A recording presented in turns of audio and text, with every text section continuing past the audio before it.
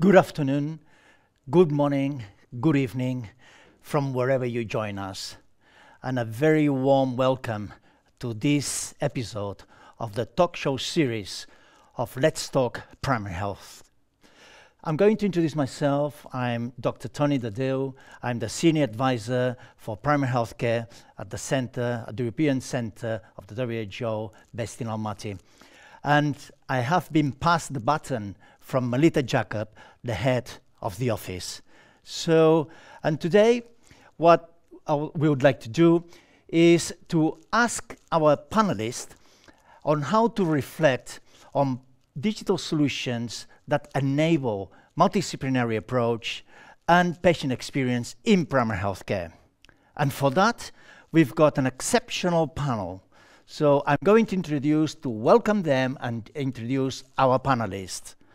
So we've got with us David Novillo, is head of Data Analytics and Digital Health Unit of the Division of Country Health Policies and Systems of the WHO Regional Office for Europe.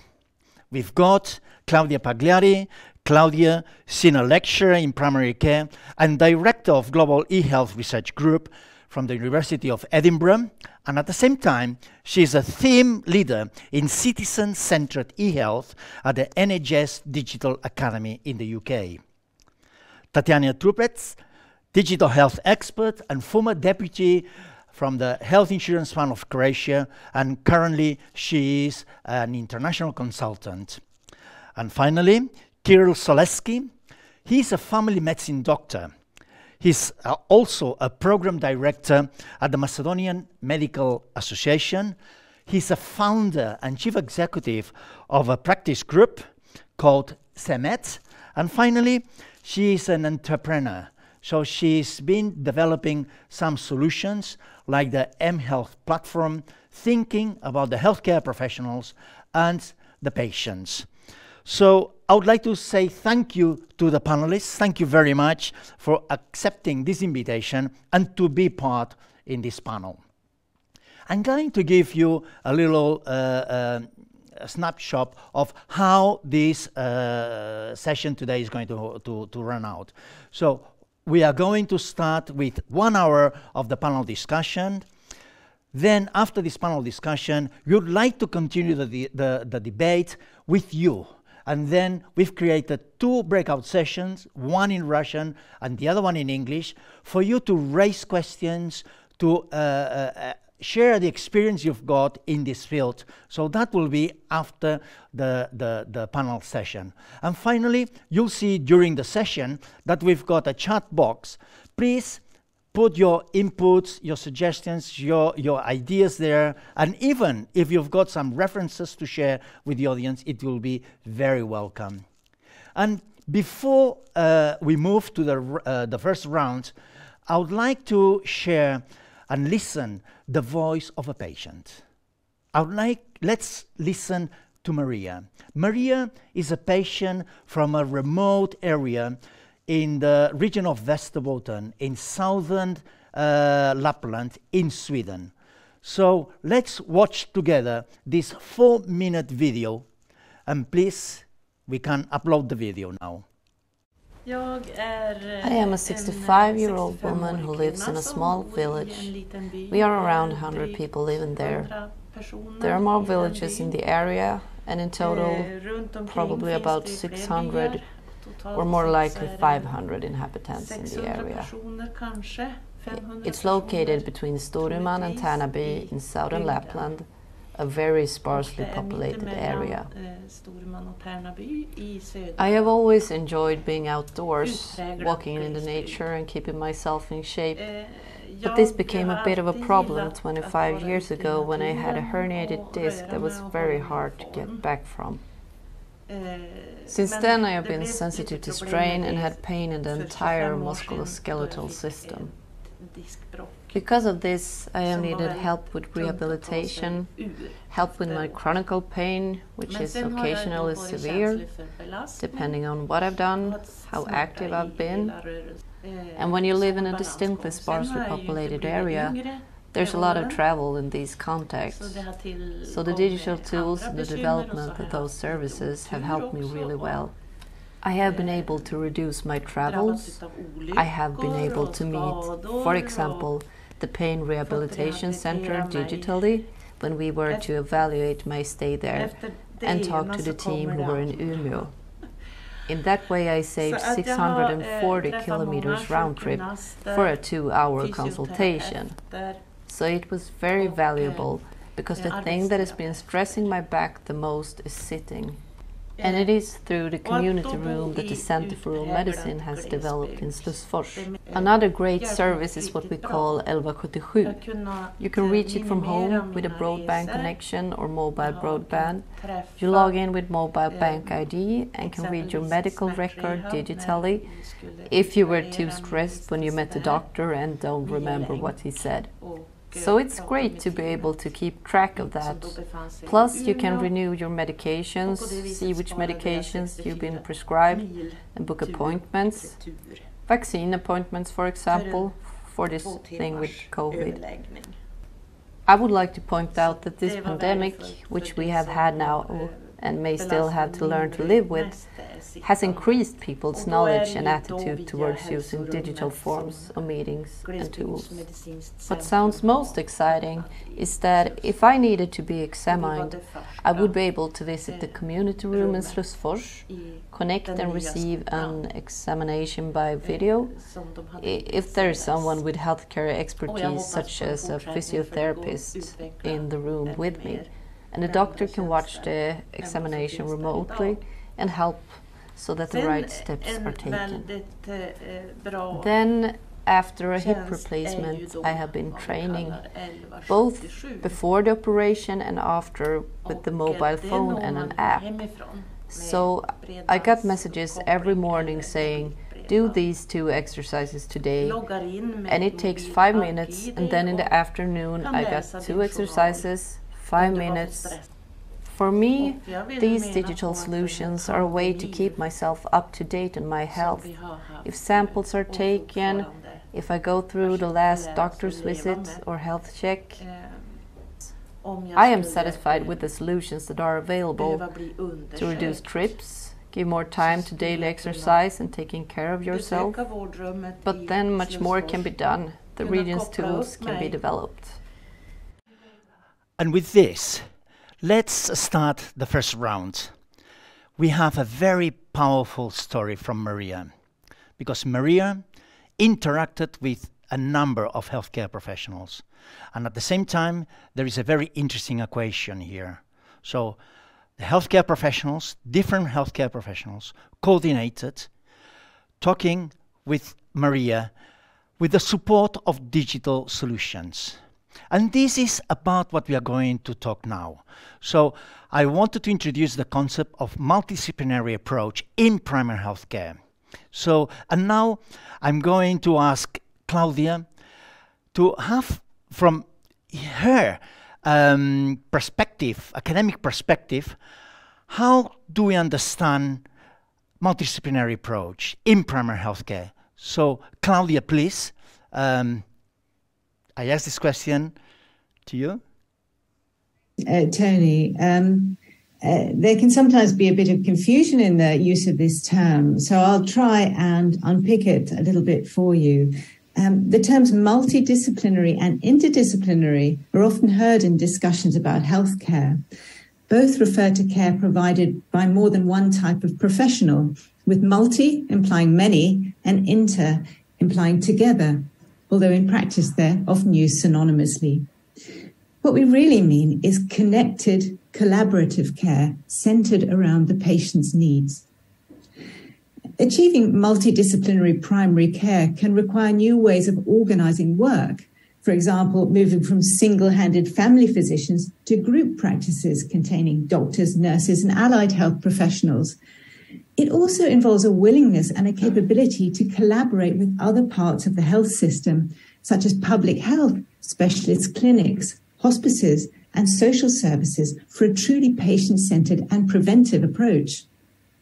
For these reasons, shared digital information systems are essential prerequisites. helping to exchange relevant insights, coordinate and support holistic care, and avoid errors and omissions. And this is particularly important for patients with complex conditions or for integrating health and social care for the elderly. Now, we know that countries vary in the structure, funding, and culture of their health systems, and many are just beginning to establish services based around primary care. Digital health can aid their transition, as well as helping to compensate for unavoidable gaps. For example, where resources or geography make physical multidisciplinary group practices difficult to achieve, shared electronic health records and digital or mobile communications can still support virtual interdisciplinary team working. The move towards telemedicine during COVID also showed us the benefits of three-way or even four-way communication between primary care, patients and specialists, which had already gained traction for remote and rural care and is now normalizing even in urban settings for reasons of convenience as much as necessity. Until recently, the value of the data collected in primary care settings was underappreciated compared to hospital statistics, but the pandemic has emphasized that information collected by first-line practitioners in the community can be extremely valuable for understanding outbreaks and patterns of healthcare, and when fed into national health intelligence systems, can help to trigger and guide other types of health intervention.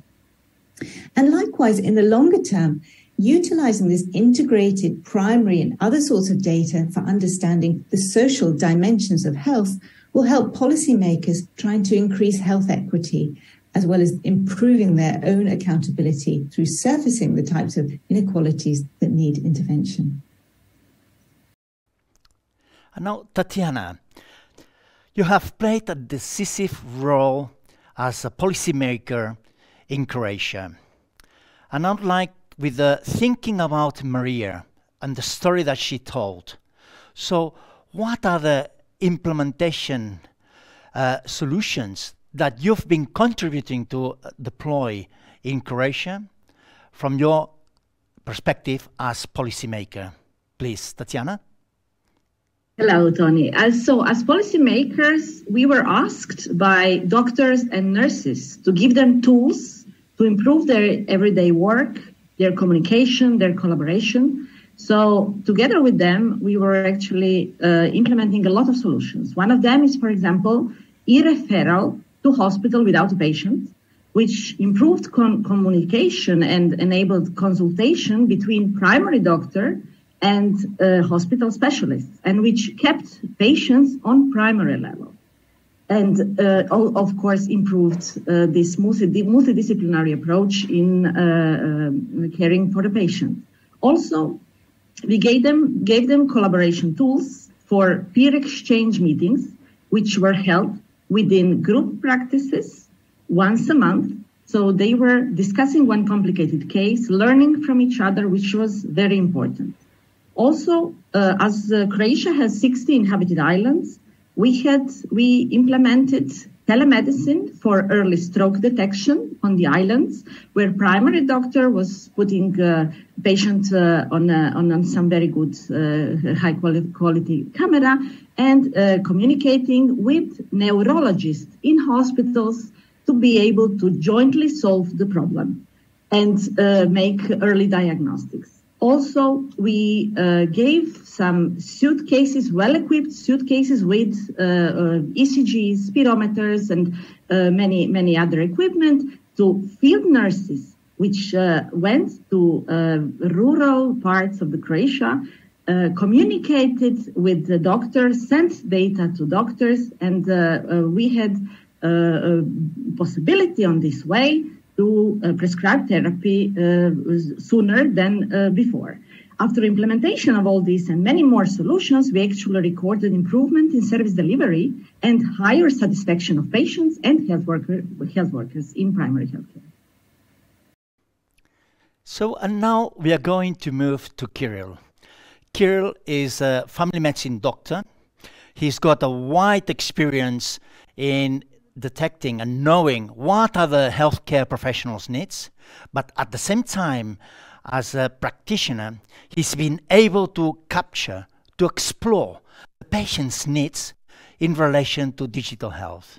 So, and Kiril told me that he's been knowing the needs either of the healthcare professionals and the needs of the patients.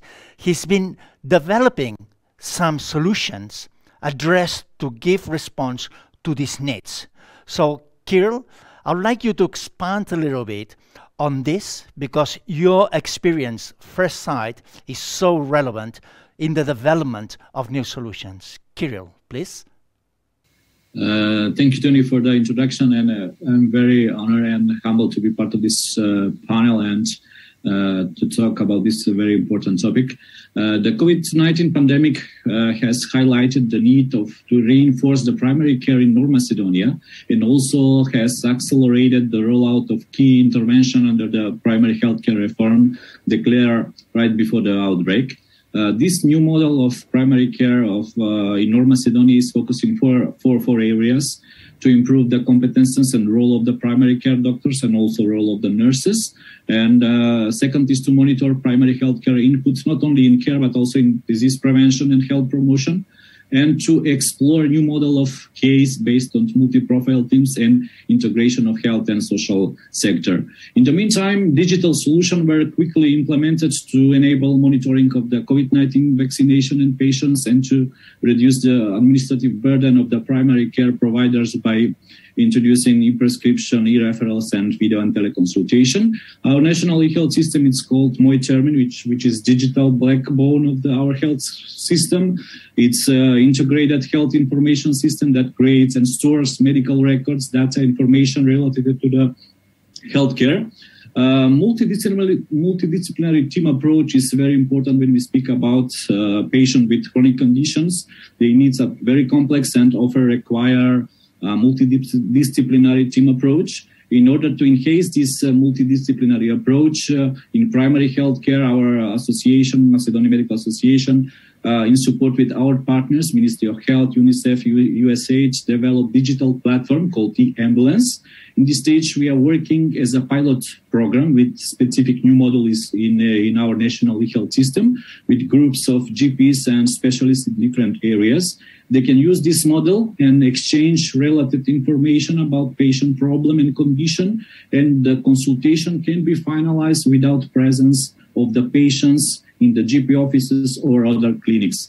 In this program that I mentioned above with our partners, we're also implementing another pilot for development of remote consultation in primary healthcare in North Macedonia. We're using special innovative FDA-approved devices that can make consultation in the home of the patient. So that's why we are thinking that digital transformation, in this way, digital transformation is putting patients in the control seats of their own healthcare.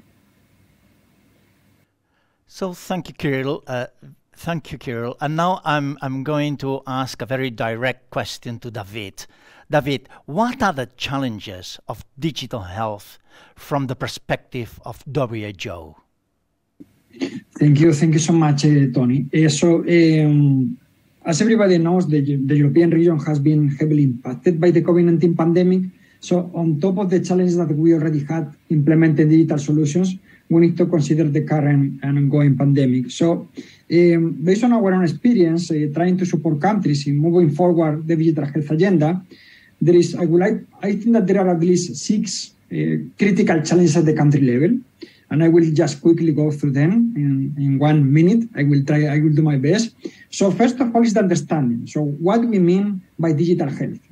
That is usually a challenge. So the first thing that the countries have some clarity is about the scope about what digital health means. Another important is the vision. When you're referring to digital solutions, you need to have a long-term vision, because having a quick win in digital health is not usually a good idea.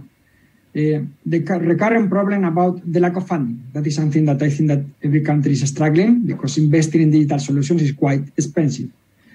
Also about digitalization. So sometimes we are just looking at digitalization for the sake of digitalizing, without knowing that behind the digitalization, we are referring to data processes. You need to ensure that the data processes are well established, so then you can digitalize and have proper digitalized data processes. also related to data that I just mentioned. And perhaps the most important is the lack of involvement of the user. So we need to ensure that the citizen and the health workers are part of this digital health move to ensure that this is aligned to the final users. And just to mention one at the regional level, so I was just focusing on at the country level.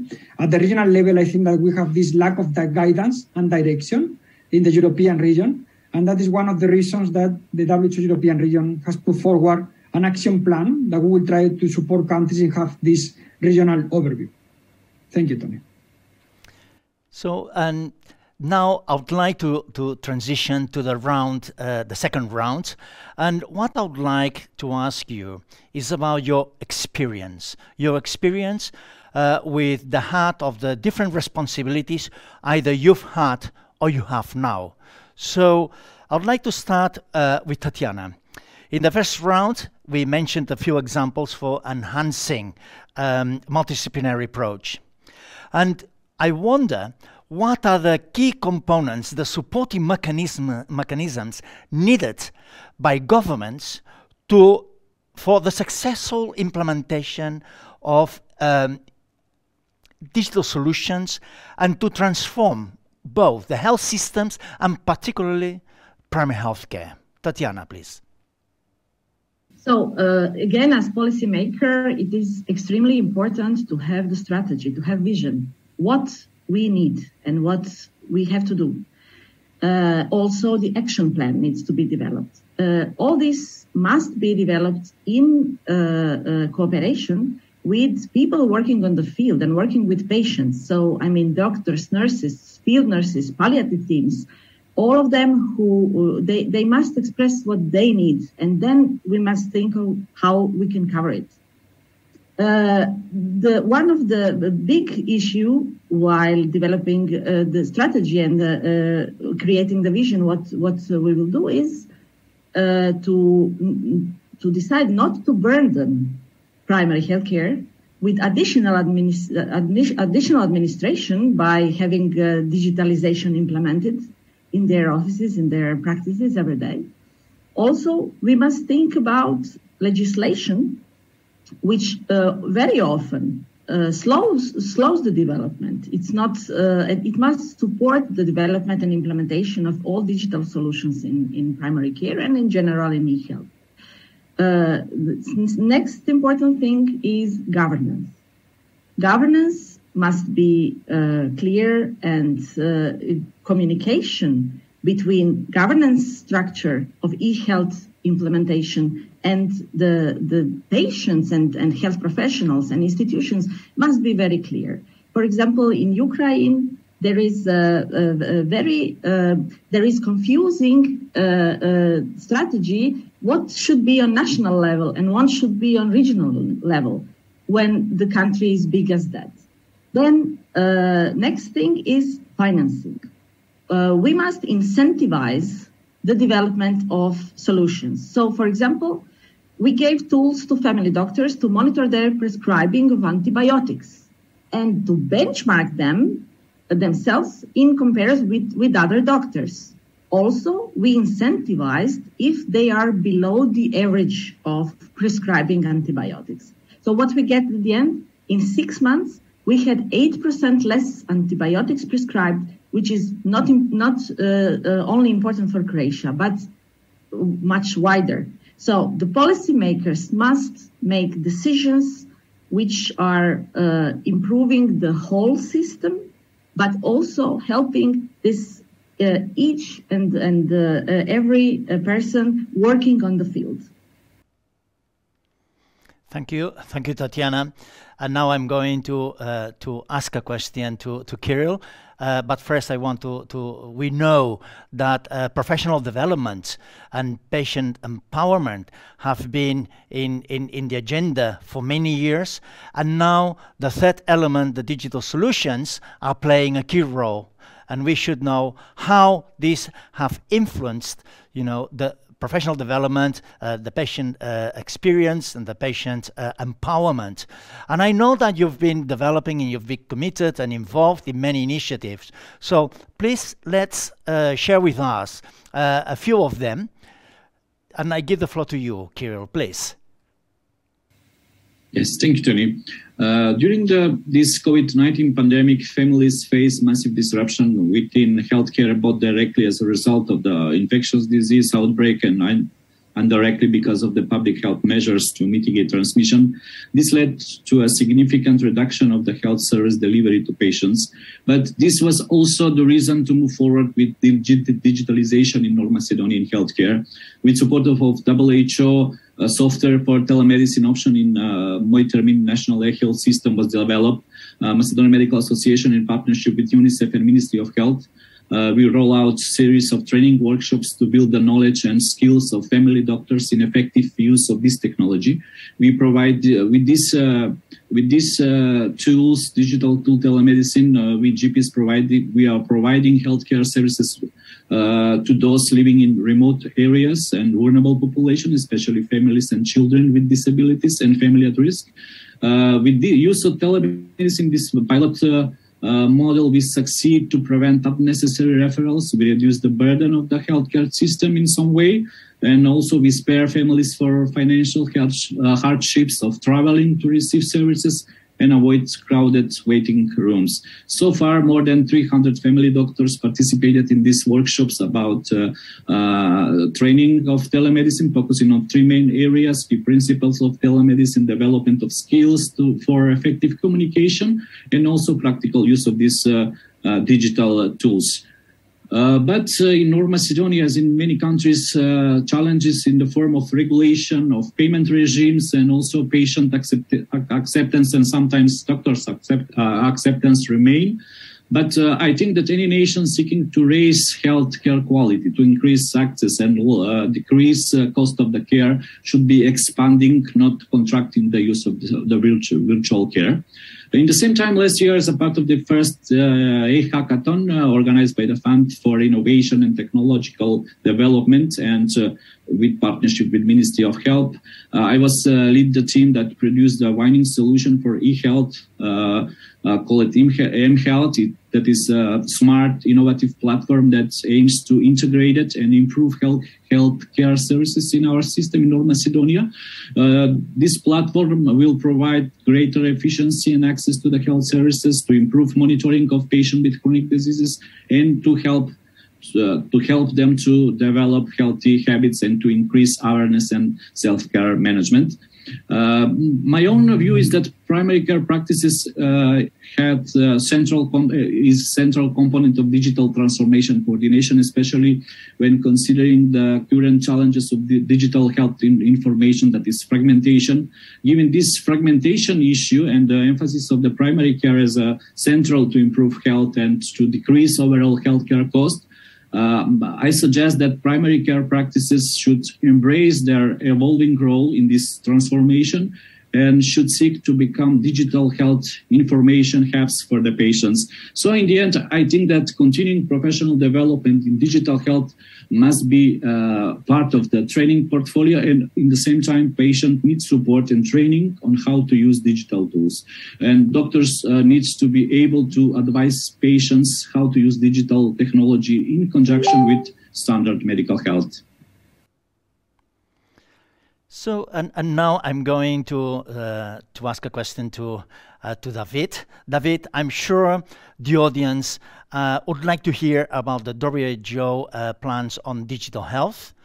And we all know that in the coming weeks, there'll be announced these plans, and specifically just after the Regional Committee 72, where digital health plays an extraordinary role and is one of the key topic discussions for the 53 member states of WHO.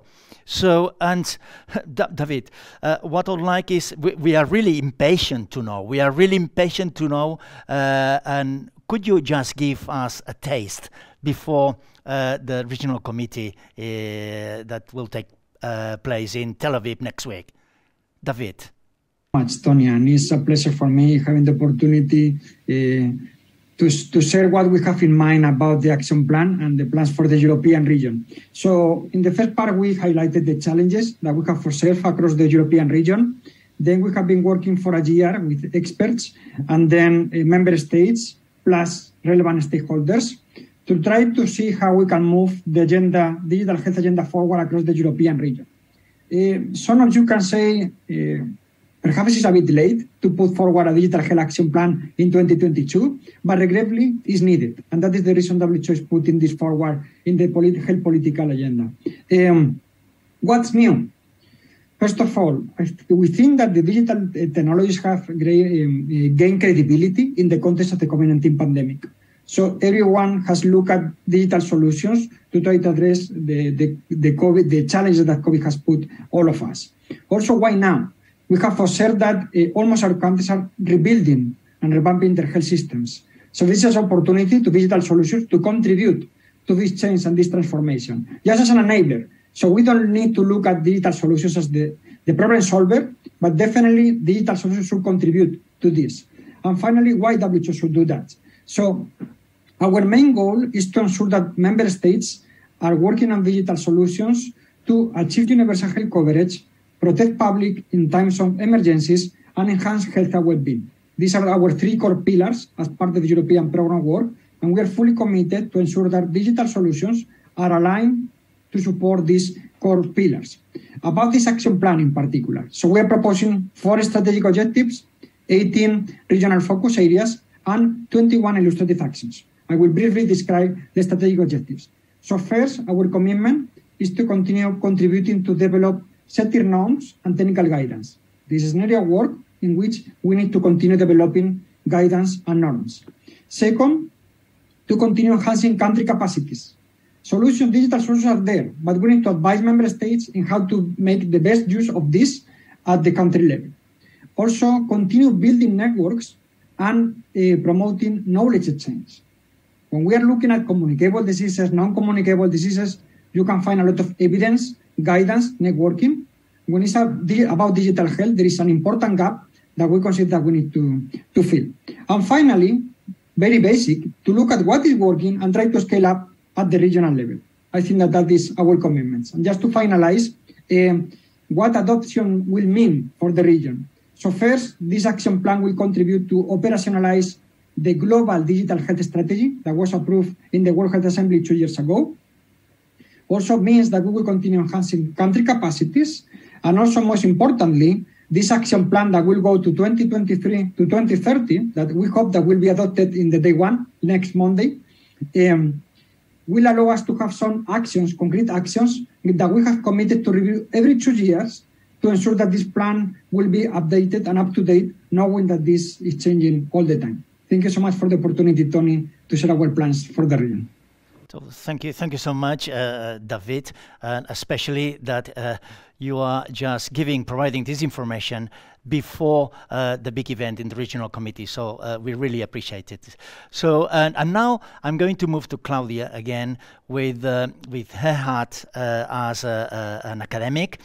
And based on the comments and the observations and the initiative that the other panelists have been exposing during this round, Claudia, what are the digital health opportunities in primary health care? Can you just resume that all our colleagues have been mentioning, but from the academic perspective? Thank you, Toni. Happy to do that.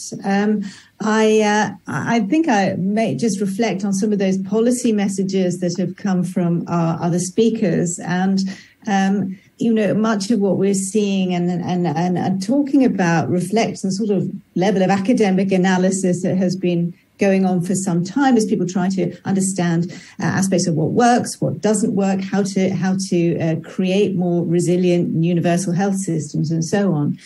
So one kind of key message I would say that comes out is that we need to include primary care in digital health strategies and digital health in primary care strategies, because sometimes those are being left out. So bringing that together is very important, and that recognition that primary care is a core pillar for strong health systems and universal health coverage, and digitizing can help that to be achieved.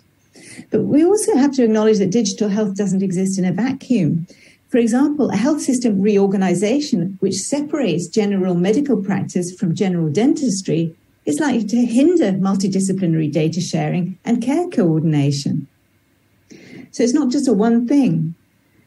Using data and predictive modeling to illuminate the potential consequences of these sorts of changes will be valuable, but we're still seeing differences between and within nations in the maturity and application of their information systems and infrastructures that make this difficult. And we also need clear national frameworks setting out how agencies like public health can work with primary care successfully, as well as how they should share their data. And we also need a recognition of the value of digital health, as I've mentioned before, for universal health coverage, and be careful not to fall into a means of extracting more out-of-pocket expenditure. And we're seeing more privatization and movement of services, sometimes from the state to the private sector.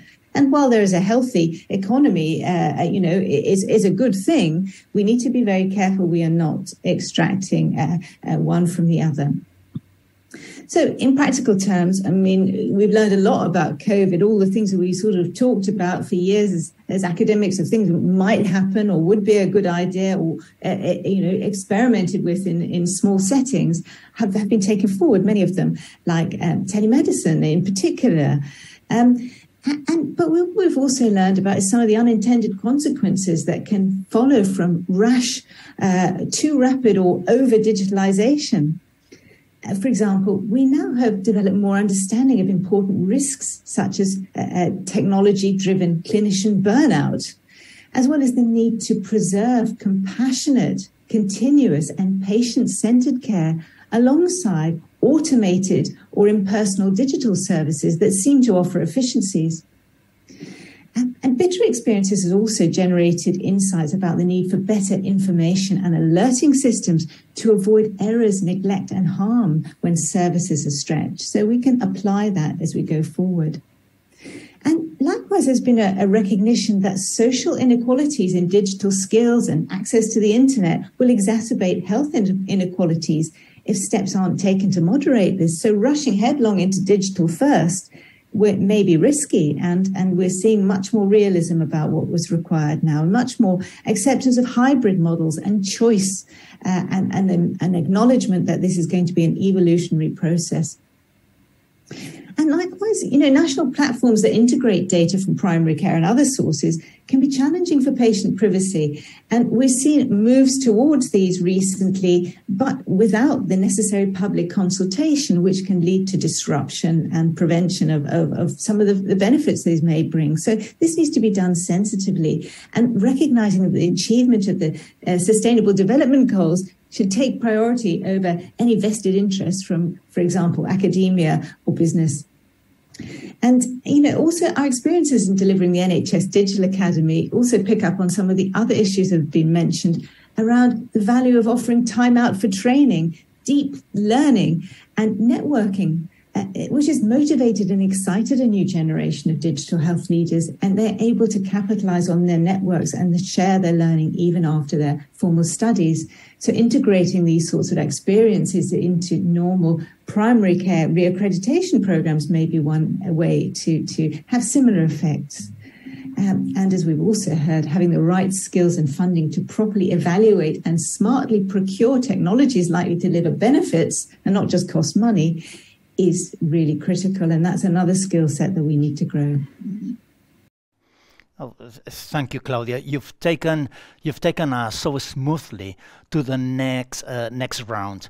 So, and the next round is about reimagining the future of primary healthcare with digital solutions.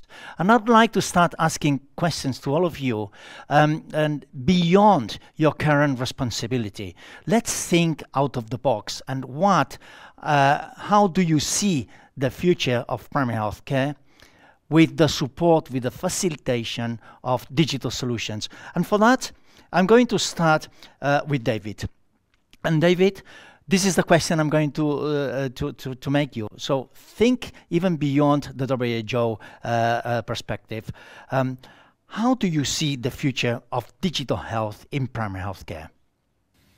Thank you so much, Toni. So I will try to think out of the box, but I will be very basic, but I hope that they're realistic to make a reality check. So digital health should be seen as a genuine enabler to achieve health goals and not as the solution itself of health problems, right? Including, of course, primary health care. Digital solutions are already there. So when it's about technology, we have a lot of digital solutions that we need to continue exploring. So the problem is not about continue developing new digital solutions, but as other colleagues mentioned today, is to strengthen governance, legislation, and policies. In WHO, I have found myself in situations in which a country is trying to move forward with a super important, innovative digital solution, and just because the legislation and the policy is not ready, they cannot move forward with that. So this is not about technology, but about what is around technology. That is an important message. And also, 5 critical points, guiding principles that we are looking also, that we need to consider when we are looking at the future of digital health. 1, we need to put the individual at the center. That is the top priority, to have a real future in digital health. Also, understanding the health system challenges and health needs. So if a country knows the health challenges, we should align the digital priorities with these health challenges, and not because we think that this is the latest innovative solution. That is also important to mention and to align. Addition, the need for policy decision-making based on data. Right now, there is no data around digital health.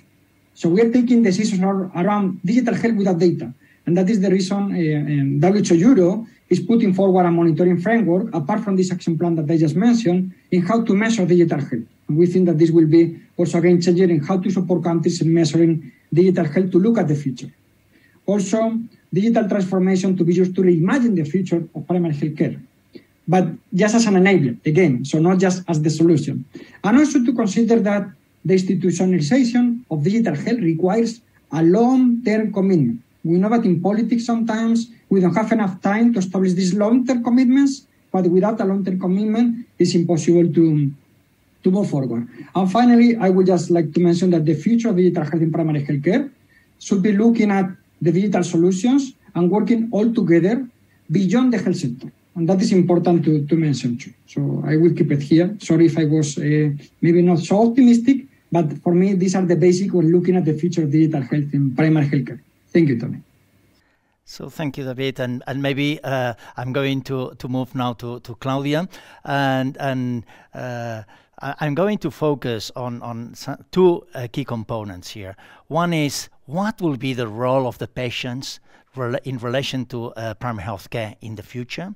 And the second one is, there will be new roles for healthcare professionals in primary health care because of the evolution of these digital solutions and the way the services will be delivered.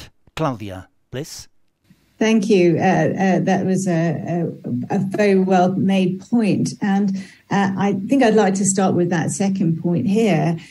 We know there's a global workforce crisis, and that affects primary care as much as anything else. And we're even seeing primary care clinicians in particular kind of disappearing from the system, sometimes due to other factors like financial ones or different levels of interest, fewer people coming through. But irrespective, we are in a workforce crisis, and producing more doctors takes a long time, even if governments invest in this. And the workforce in primary care is going to be under pressure for the foreseeable future. And in this context, inevitably, we are going to see some tasks outsourced to automated agents like robots and chatbots. And some countries are even flirting with the concept of retail primary care, outsourced to digital kiosks in shopping centres, supported by AI. Although the appropriateness and the safety of these approaches still remains to be seen. Now, that might sound a bit dystopian, but it's important to remember that digitizing doesn't have to mean having fewer people in primary care, even though there might be fewer doctors. Mobile technologies and clinical decision support tools can also augment the skills of lower trained workers. Nurses and community health workers are already performing expert tasks, and there may be an increasing role for technicians in the future, augmented by AI and other sorts of technology. But despite all of this potential for the future. Through the pandemic, we've come to see a new recognition of the importance of human beings, of personal knowledge, of trust, empathy, and continuous care. And human doctors and other professionals working with them are the best locus of this. Now, as automation starts to reduce administrative burdens, hopefully those human beings will still be available to provide that more expert and supportive care. So this is what we would hope in an ideal world. Although some technologies are becoming better at replicating emotion and understanding it, and perhaps reporting, giving advice in what seems like a human manner, and that raises other difficulties. So that's on the professional side. I think that's important. In terms of the patient themselves, we are definitely moving towards more patient empowerment using digital. Some of that is driven by the patient. App stores are full of things that people are actually buying for themselves, devices that they're buying for themselves. They're actually pulling it towards them. Sometimes it's being pushed towards them. For example, the prescription of wellness and health apps in primary care is becoming more common. Likewise, people are being diverted more and more to digital-first platforms when they're seeking appointments or when they're booking appointments, choosing them, for example, or even when they're being guided on things like rehabilitation. So there's more and more of this slight nudge towards it in a collaborative way. So I think we'll see more and more of that, particularly as personal health records become more established, more mobile, and more multifunctional. In the UK's NHS, for example, there's the NHS app, which is producing a small personal health record for the patient, but is also able to help them to book appointments and download vaccine certificates. And as these things develop more utility for the patient, people will want to use them. People will find them useful. And I think that is critical. It's got to be pulled by the patient. It's got to serve the patient's need. It's got to help them. Because without that, people are going to feel that they are being deprived of human beings which are being replaced with technology. And actually avoiding that is critical if we want to preserve trust in healthcare. So these are just some examples. And I think there's also some practical things, technological things. For example, the delivery of what we might call laboratory on a chip, diagnostic testing in primary care, where you used to have to wait weeks and go to a clinic and get a test and wait ages and ages and then get your result and then go back to your GP.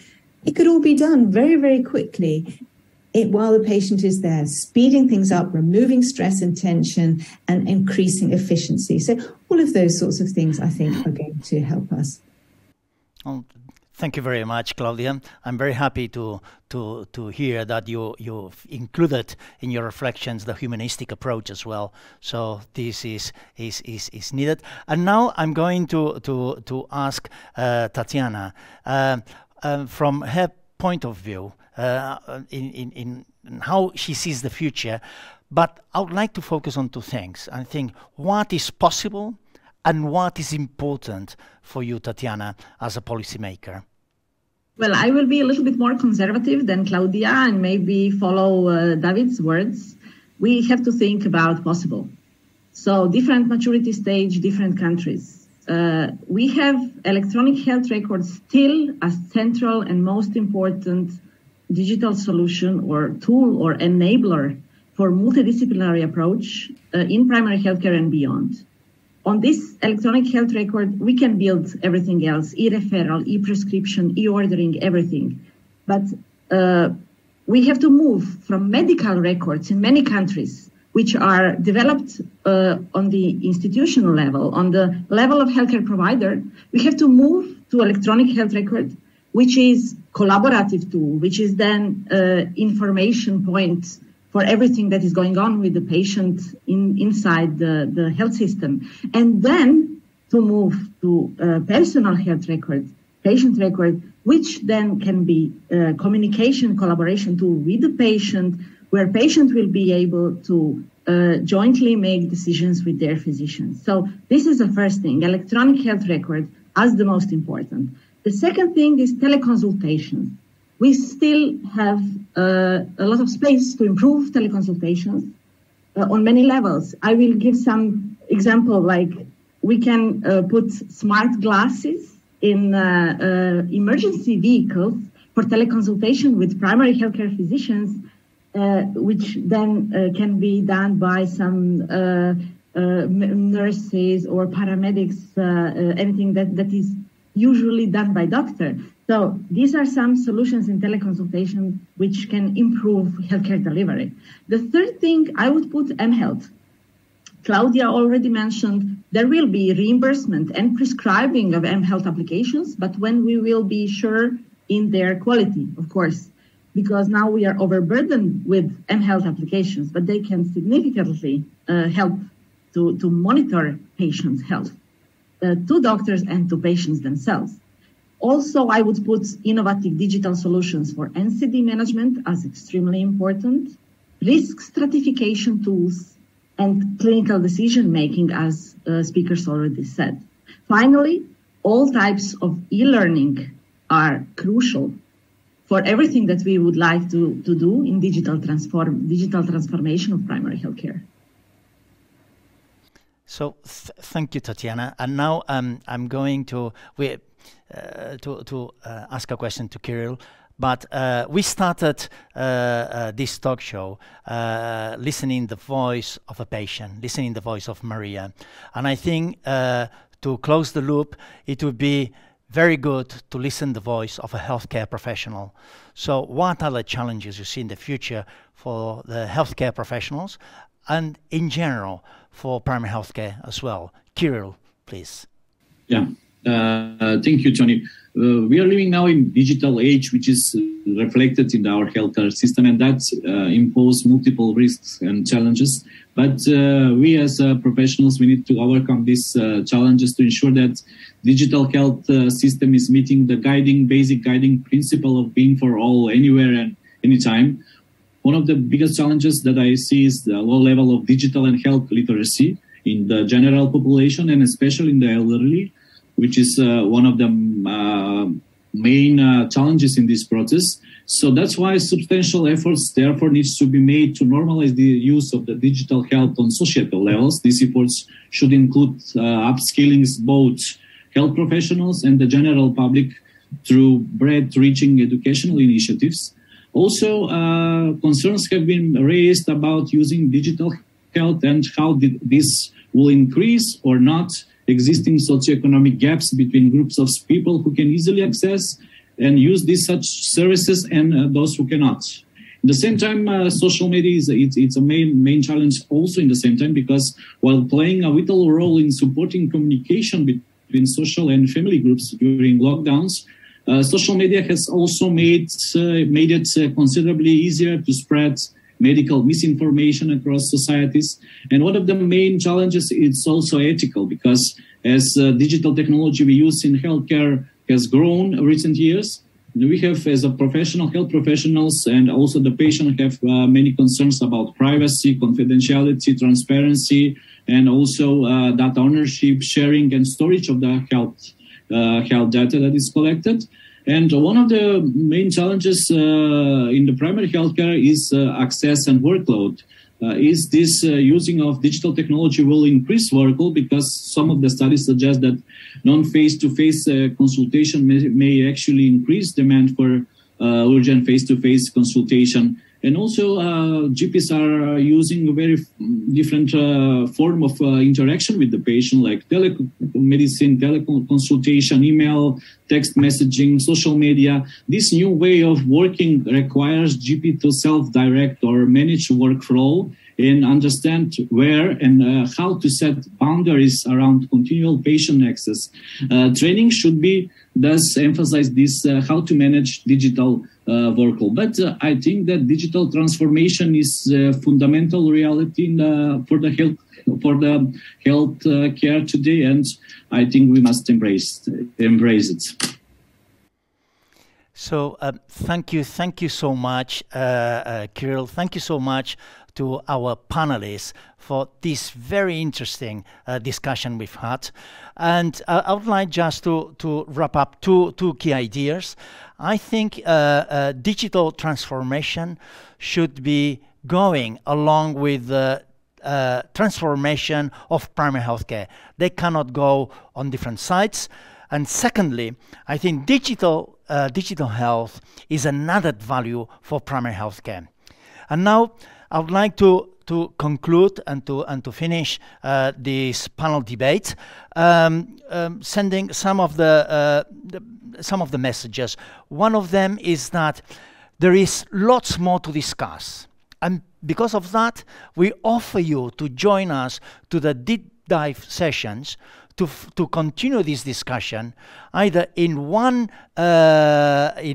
deep dive session in one breakout room in Russian, and you can choose the one in English as well. You'll see the information and in the links in the chat box. This information will be in the website for a few minutes, so you don't have to rush to click, but this is what we are offering now. So another thing that we are asking you is that if you can, once we finish this panel session, that you if you kindly fill the survey that we are going to upload on the screen. And thirdly, and this is a reminder, and David Novillo is already mentioned, one of the reasons of this talk show on digital health and primary healthcare is because next week there is the Regional Committee 72, and one of the key topics will be digital health. And this, for sure, will impact life of many of the citizens of the WHO European region. So this is one of the key messages. The continuity of this discussion will happen with the practicality and the real solutions that WHO is going to upload and to discuss and to approve in the next regional committee.